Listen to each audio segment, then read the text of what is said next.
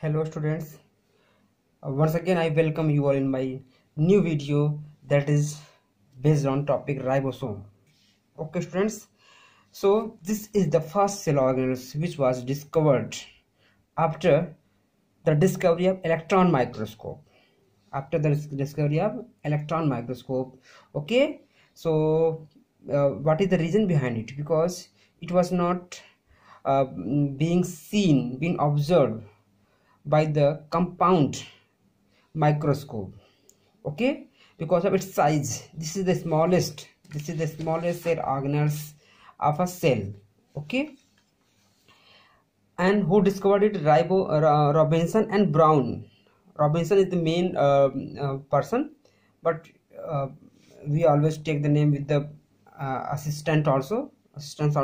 So Robinson and Brown discovered in plant cell 1953. And who discovered in animal cell?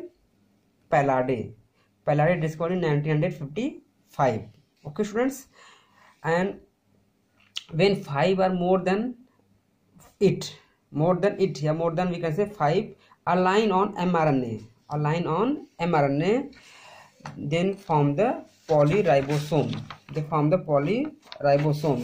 So one thing that must be coming in your mind, that what is polyribosome. Actually in class 9th it is not in so detail, but I am trying to make you all know.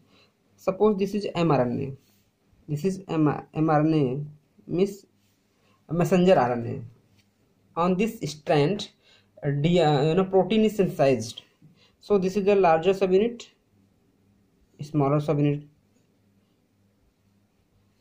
Okay, so sorry, smaller and larger. See this. So this is the sequence when they are in 5 or at least 5 or more than 5, when they form together the polyribosome. Okay, so this is about the story of the polyribosome. And next is it is of two types. We have been discussing from first video, that is that it is of two types, 70S and 80S. S denotes Swedberg constant. S denotes Swedberg constant.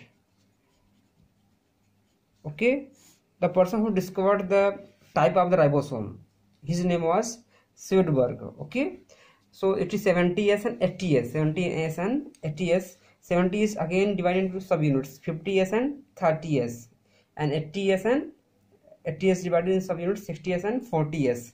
80S present in eukaryotes, 70S present in prokaryotes, plus two more thing, that is also in plastid plus mitochondria. They also possess the 70th ribosome. Okay, for the protein synthesis. And where does ribosome synthesize? It is synthesized in nucleolus.